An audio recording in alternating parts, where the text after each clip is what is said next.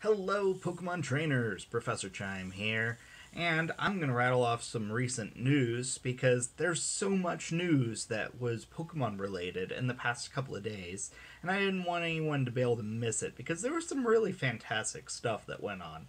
So, without further ado, let's get to Professor Chime's news.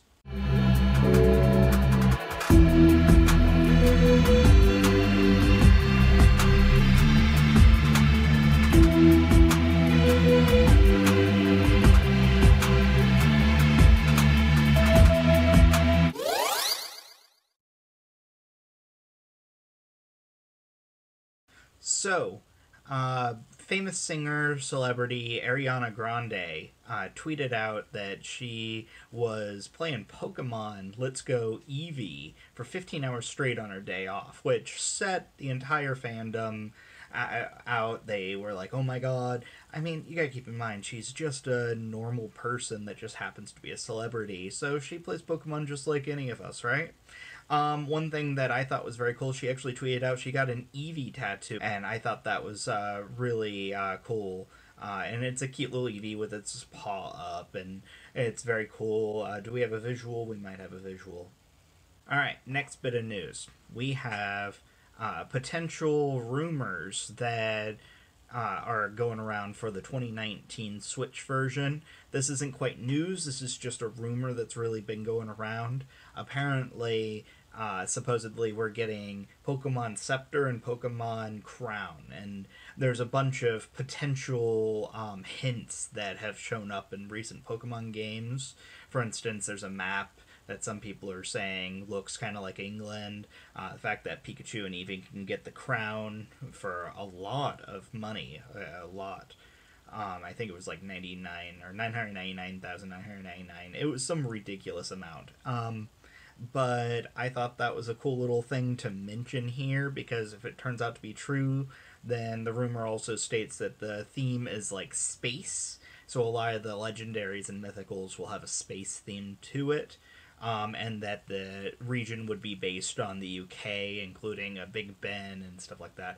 I thought it was a cool little tidbit, but who knows? We don't know anything about Gen 8 at this point. Everything's still up in the air. Alright, so did you hear about this grandma? 87 years old. She apparently played Animal Crossing every day for like 4 years straight. It was almost on the nose, 4 years.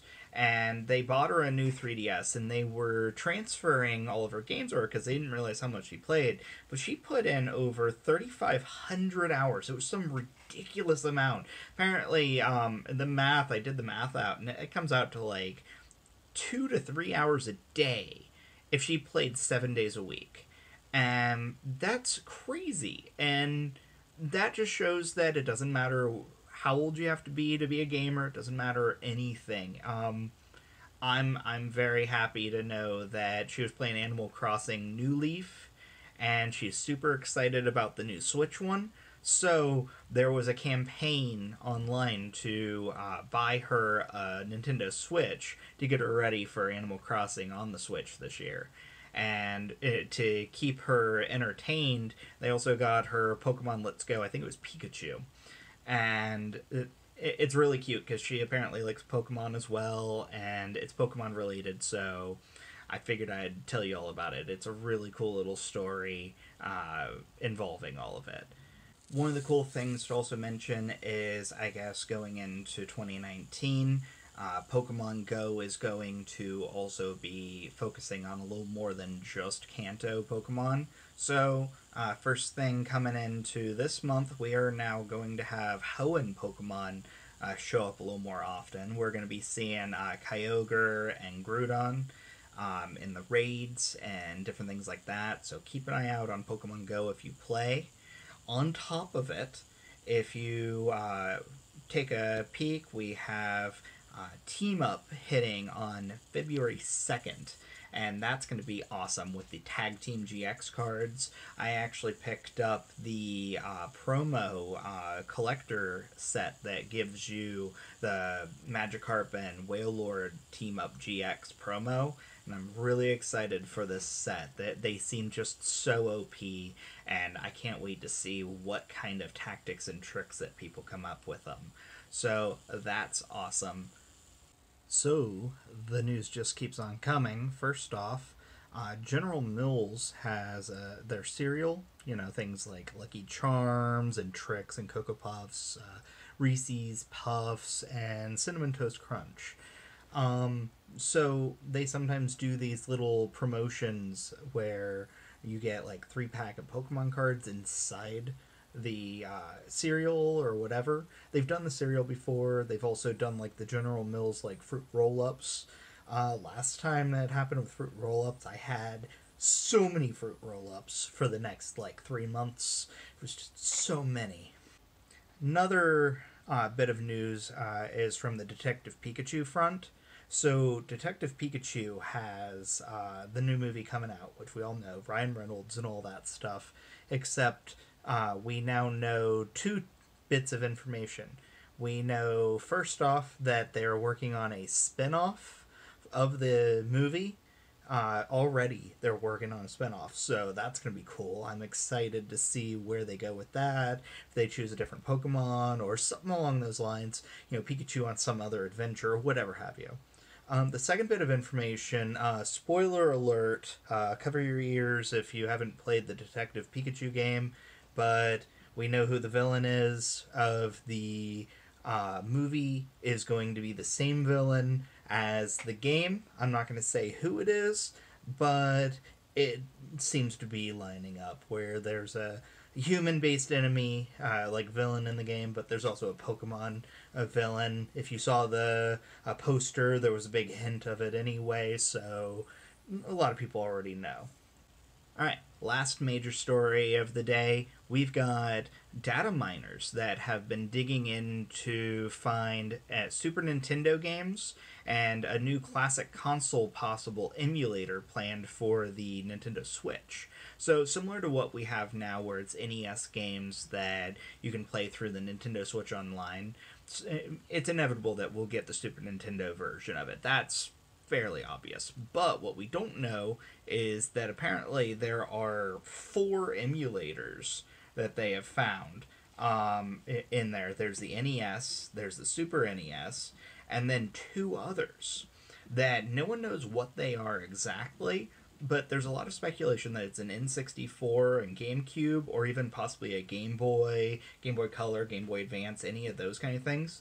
Looking at Virtual Console from the 3DS era really gives us a lot of hint of what could come.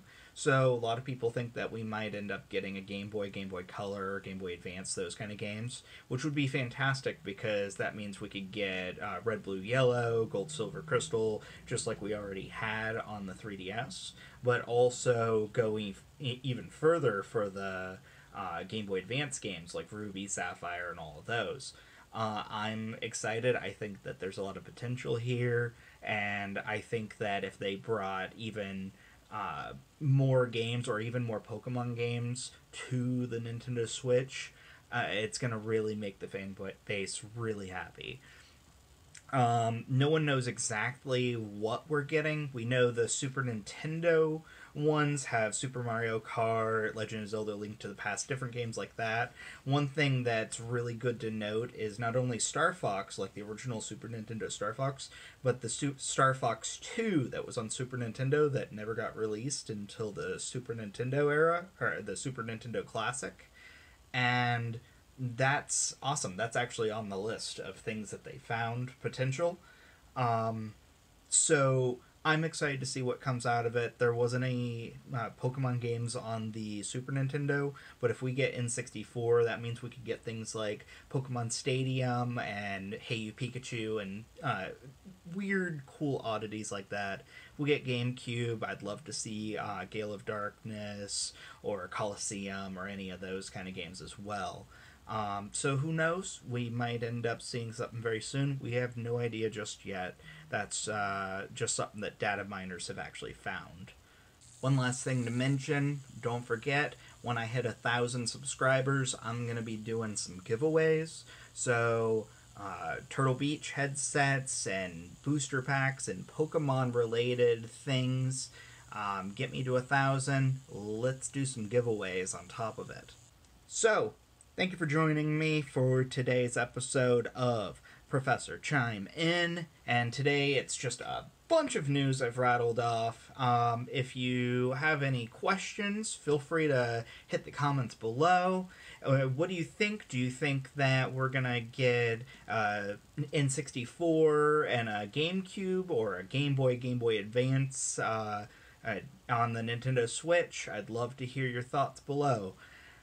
As always, stay cool everyone and have a great day.